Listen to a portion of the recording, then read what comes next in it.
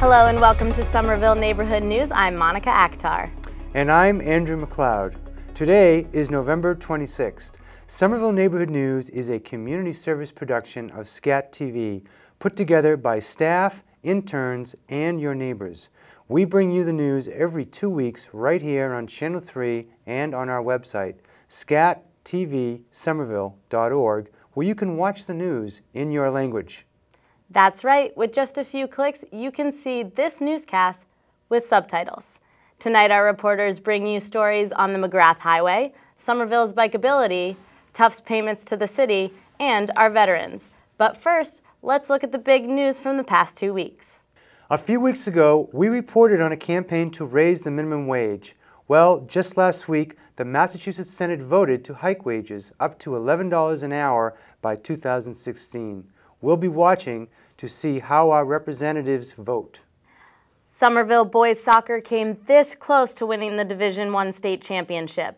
Congratulations to the team, parents, and coaches for a great season. The redevelopment of Union Square has hit the press. WBUR and Somerville Media did stories on changes that are in store, including properties being taken by eminent domain. We'll be sure to explore this in future programs.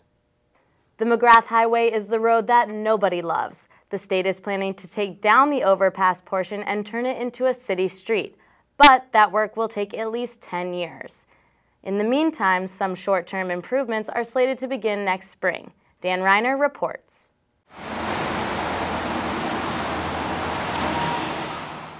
The state says it will take 10 years or more to bring the entire McGrath down to ground level. The short-term safety improvements are slated for next spring. The public got a glimpse of the plans at a November 13th meeting at the Argenzano School, with presentations by the Massachusetts Department of Transportation and their consultants. Some big names in the audience included former Transportation Secretary Fred Salvucci and State Rep Tim Toomey. Mass DOT officials and consultants presented the plans and took questions and a little heat from the audience. There is a commitment to ground McGrath at some point into the future. We're not here tonight to talk about grounding McGrath. Grounding McGrath is a parallel initiative to what we're doing here, and I think it's consumed a lot of the energy up to this point. What we're here to talk about tonight is what can we do now to give some much needed investment to this area surrounding the elevated portion of McGrath Highway and McCarthy Overpass. There are really three components, and we'll get into each one of them. There's the closure of the down ramp, which here's McGrath Highway coming through now down towards Cambridge, and we'll get into why. But that ramp in the current operations there presents a lot of safety and operational deficiencies. Another point was the addressing essentially the tunnel, as we've come to call it, which is the passageway beneath the elevated structure that gets people up to Washington Street. And is there a way to improve upon that? And in that, is there a way to maybe do some things that are to the advantage to the Brick Bottom neighborhood, which is currently pretty much cut off from the rest of Somerville? And finally, and I think, I don't want to say most importantly, but certainly not a secondary component of this, is significant pedestrian and bicycle improvements. The audience had questions and some good advice of their own.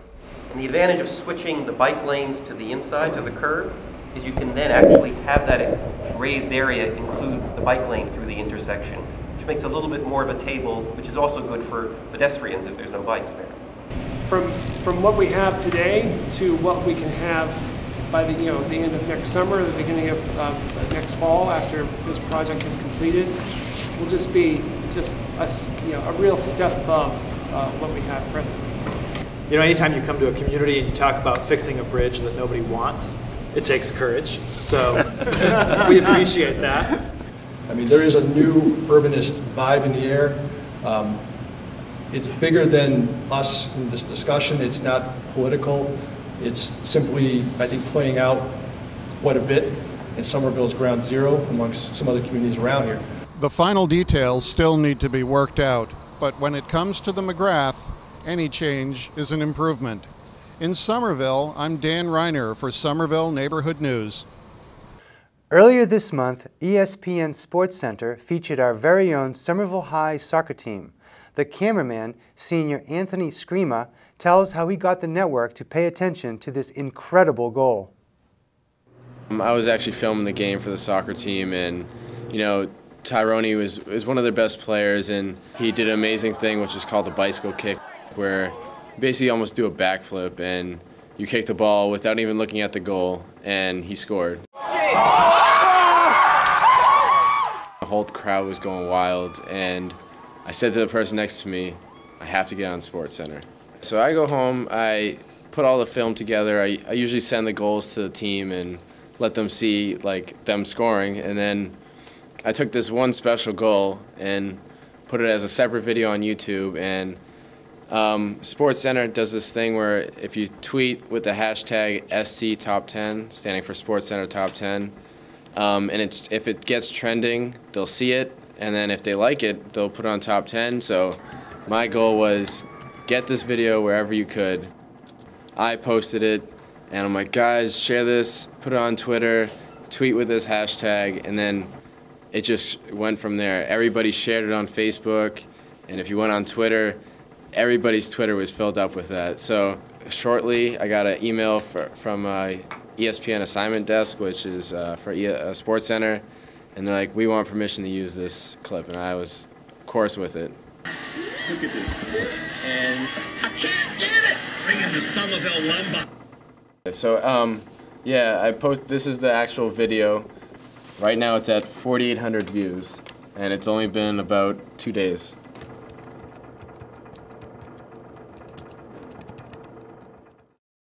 That video now has almost 7,000 hits. Wow, teens are so great with social media. People must flip out when they see this. Last month, the City of Somerville announced a new 5-year agreement with Tufts. Tufts will pay the city $275,000 per year. That's $100,000 more than the previous agreement. Tufts makes a number of contributions to Somerville, like running a homework help workshop and other programs. But this money will be much needed revenue for the cash-strapped city.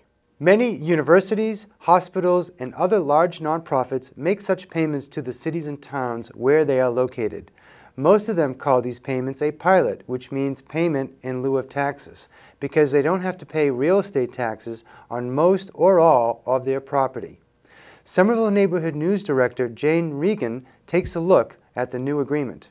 Tufts payment is part of the university's partnership with the cities of Medford and Somerville, but Tufts doesn't call its payment a pilot. I wanted to find out why, and also to find out more about pilots in general. I started my research at the Lincoln Land Institute, a recognized authority on pilots. One of the rationales for a pilot is that the city is providing police protection, fire protection, street cleaning, snow removal. All those services carry a cost, and the nonprofit uses them, but are not paying for them in property taxes, unlike other taxpayers. There are some problems with pilots. They tend to be negotiated in ad hoc ways. There's no real rhyme or reason for how much different nonprofits are paying, and they can be contentious sometimes and sour important relationships between the nonprofit and the local government. That's what happened when State Representative Denise Provo supported a bill that would make pilots mandatory for all private institutions of higher education. The bill did not pass. This is an issue all over the country, so it's a perennial problem in communities where there is a lot of land that's owned by a nonprofit organization that's exempt from paying the property tax. Tufts University has about $286 million worth of tax-exempt property in Somerville. If Tufts had to pay taxes on that property, it would owe the city about $5.8 million in 2014. Langley calls the exemption from local taxes a geographic mismatch. There's this major geographic mismatch between the benefits and costs of the exemption. The benefits of charitable activities like educating students, like providing research, are very widely dispersed throughout the nation and throughout the entire world. It makes sense that our country wants to subsidize those activities. But at the local level, with the property tax exemption, the cost is borne entirely by city residents, and those benefits do not stop at city borders. In Boston, a task force determined how much large nonprofits should pay. Their main recommendations are, first of all, that all nonprofits above a certain size should pay 25% of what they would owe in property taxes if they are taxable.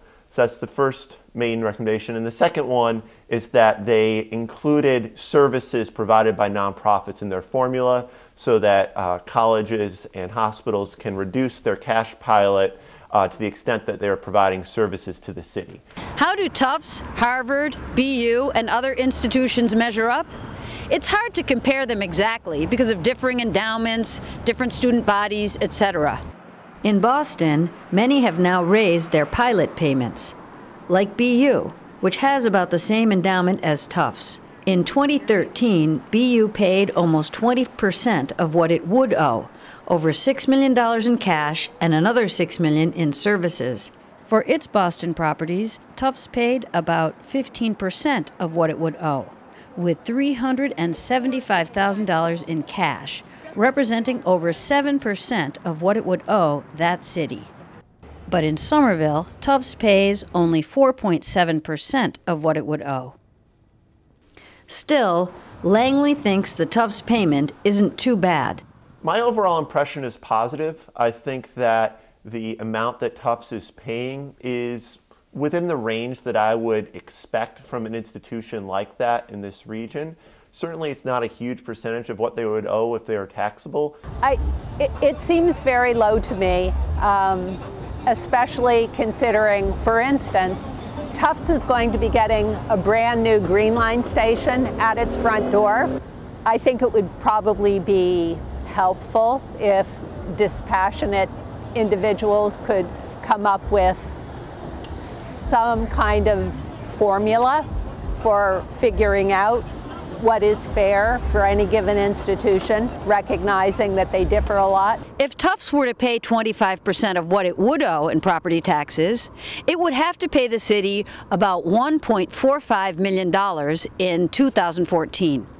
Asked about this formula, Tufts said, "Each city will have its own approach to working with tax-exempt institutions. Somerville has not adopted the approach Boston uses.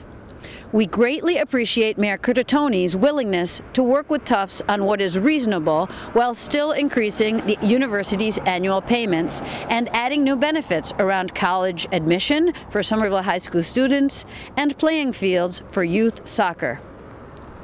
I never found out exactly why Tufts doesn't call its payments pilots. But in any case, as cities and towns continue to struggle to make ends meet, the debate over how much nonprofits should pay host communities for the fact that they get out of paying property taxes, no matter what you call the payments, is not going away anytime soon. For Somerville Neighborhood News, I'm Jane Regan. I had no idea that nonprofits got a property tax exemption. Have you noticed that Somerville has a lot more bikers lately? Well, the city just got a great ranking for its bikeability. Kami Wood brings us more.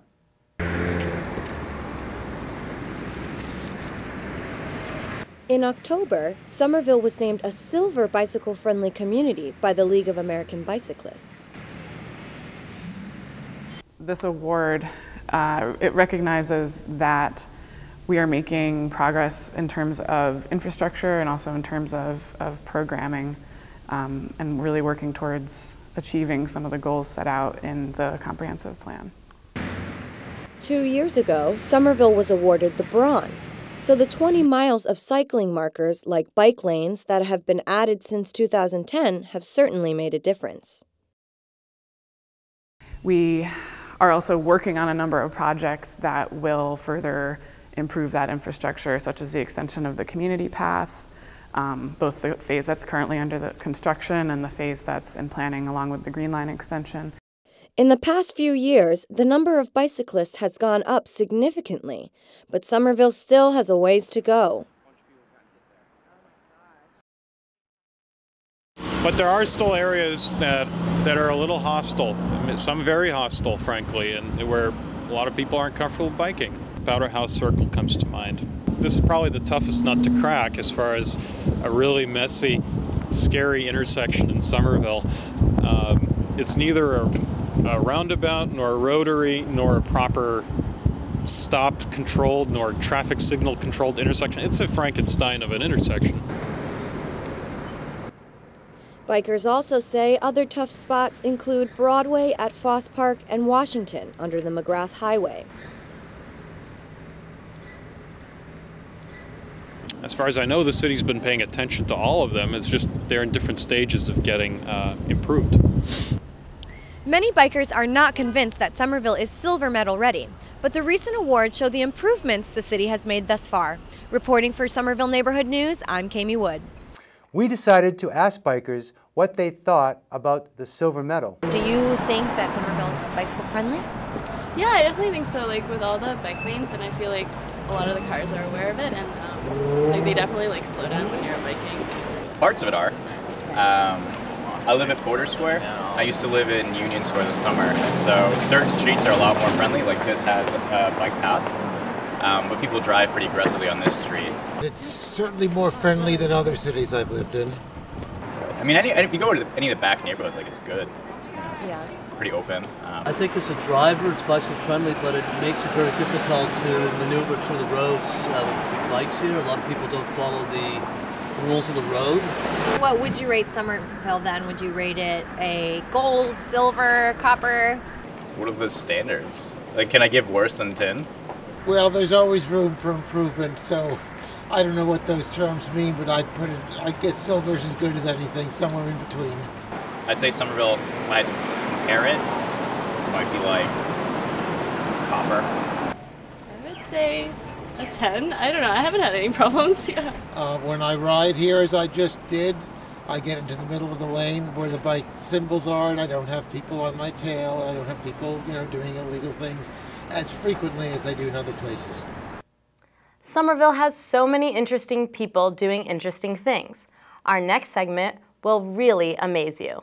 Nervous System is an experimental design studio. We focus on using techniques from science and mathematics, but for design. So we produce software and use that software to generate products that are essentially grown in the computer using scientific and mathematical algorithms that are inspired by how things grow in nature. At Nervous System, we work with a few different manufacturing techniques. One of the techniques that there's a lot of buzz about right now is 3D printing.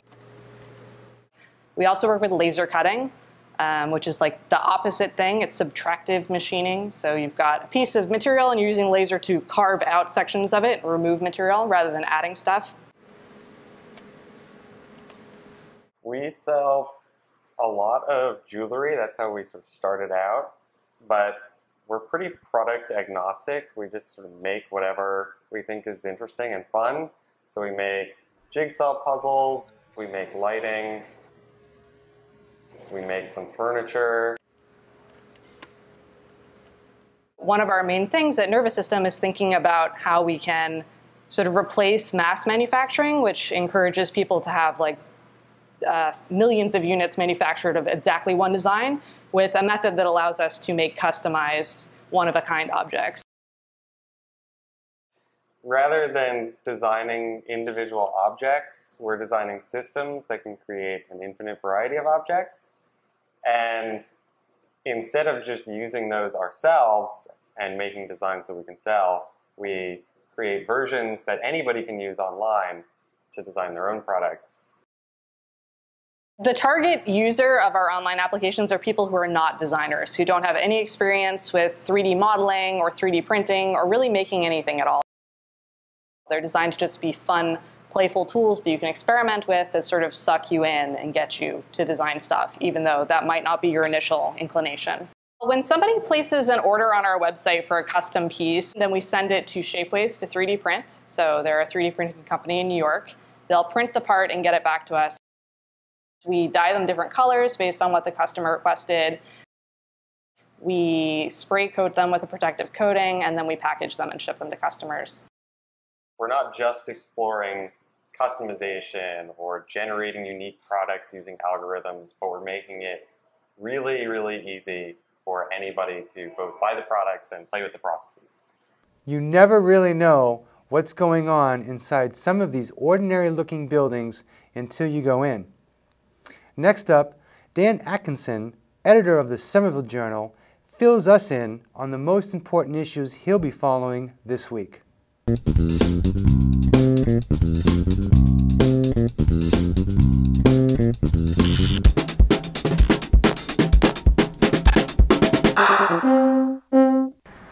Hello, it's going to be a somewhat quieter week this week with Thanksgiving, but there's still plenty of news happening in Somerville. The Journal is going to take a look at a new proposal to put GPS devices in all city-owned vehicles, as well as following up on what happened to a proposal to eliminate the 48-hour parking rule.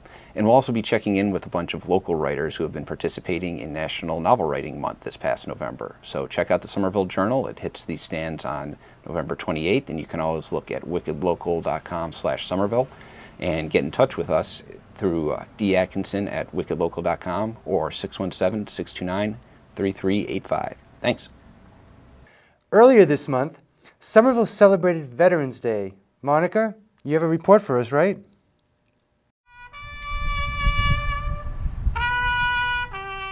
Somerville celebrated their veterans this month with multiple events throughout the city.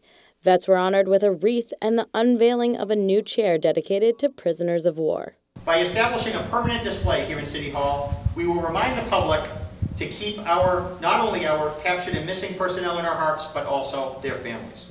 Patriotic people make this kind of sacrifice every day, every week, every year, because that's the price of maintaining freedom and democracy for the luckiest people in the world. And I thank all of you veterans for making us the luckiest people in the world. And what do you think about this chair being put in place here in Somerville?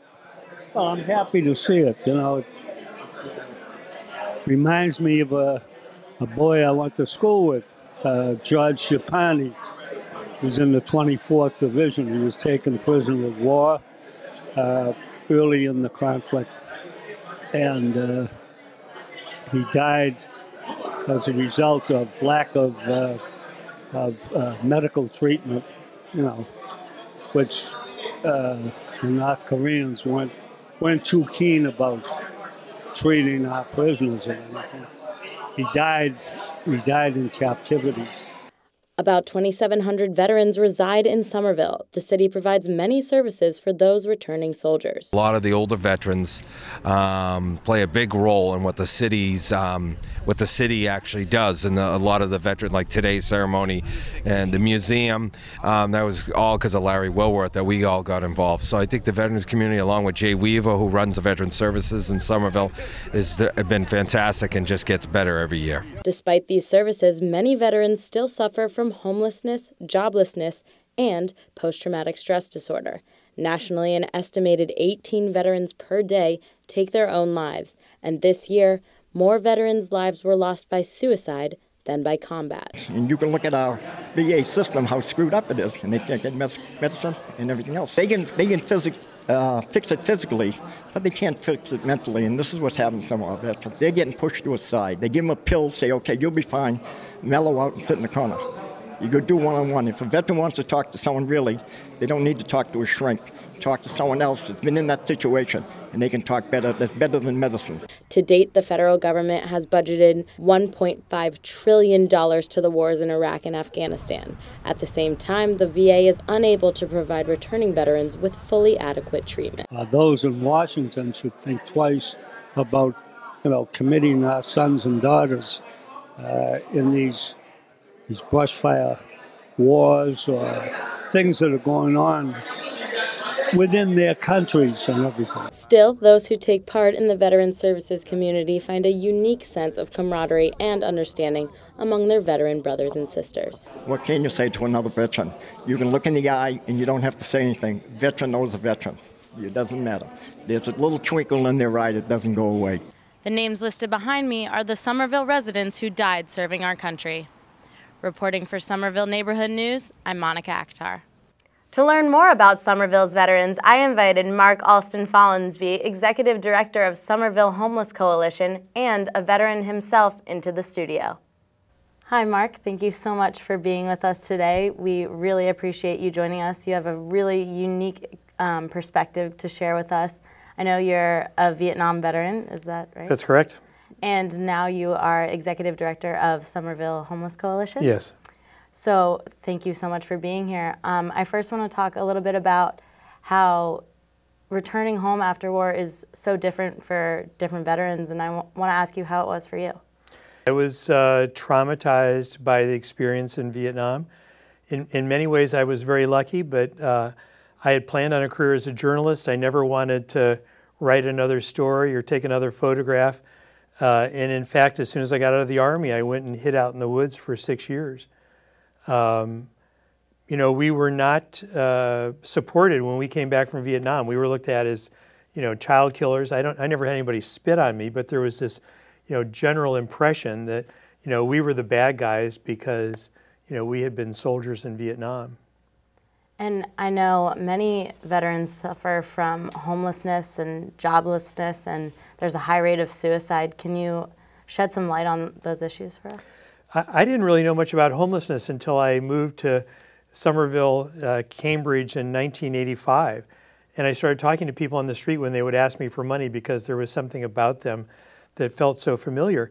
And most of them were veterans, and I got angry that they were homeless because they were traumatized from the experiences that they had.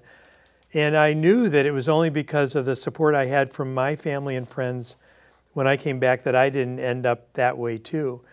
You know, trauma affects different people in different ways, and it isn't just veterans that have PTSD, although a lot of the work about PTSD has been done with veterans groups. But anybody who's been in some kind of a tragic, traumatic experience, you know, women who experience sexual abuse or sexual violence, or people who are in horrific accidents. But, you know, this is one subpopulation that has a disproportionate number of homeless people because of the trauma they experience. It's probably a common denominator among the homeless, you know, is that these are people who are traumatized and have somehow lost the supports that most of us depend upon. And can you tell me a little bit about the rate of suicide and how that, is that from a lack of resources, from when they return home that we can't take care of them the right way? Yeah. So I mean, it's, you know, everybody is different. I think that one of the difficult things about PTSD is you can come home. I know people that came home from Vietnam, got jobs, had families, you know, bought houses. Right, I know we have actually some great services in the city. We have veteran services and the VA. Is there a difference there in terms of how they take care of our vets? So veteran services really focus on immediate needs here in the community and can give people some small cash assistance and other kinds of support. The VA is really where veterans turn to for things like health care. And the difficulty is that the VA doesn't have enough beds, enough resources to help everybody that needs them. That's why, in my opinion, the suicide rate is as high as it is. Wow, I've learned so much. Thank you for sharing with us, and I wish we had time to learn more, but unfortunately we're out of time.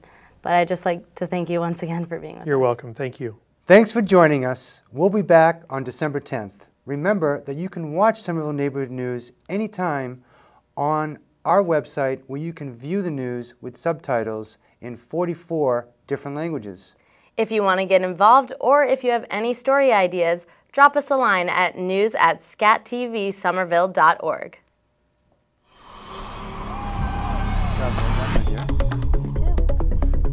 Now we can go get a nice big cup of coffee and watch the final production. And that soccer shot was amazing. Oh, amazing.